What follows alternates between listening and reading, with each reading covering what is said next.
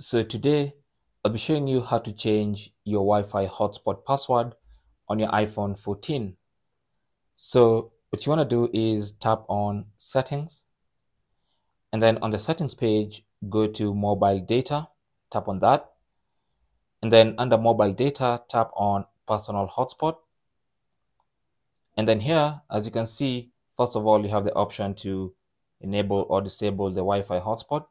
But whether it's enabled or disabled, you can change the password by tapping on the password, and then you can delete that password and type in your new password. And then when you're done, you can tap on done here or at the top, and that's it. So that's our new mobile hotspot password. Thanks for watching. Leave your comments and questions down below, and good luck.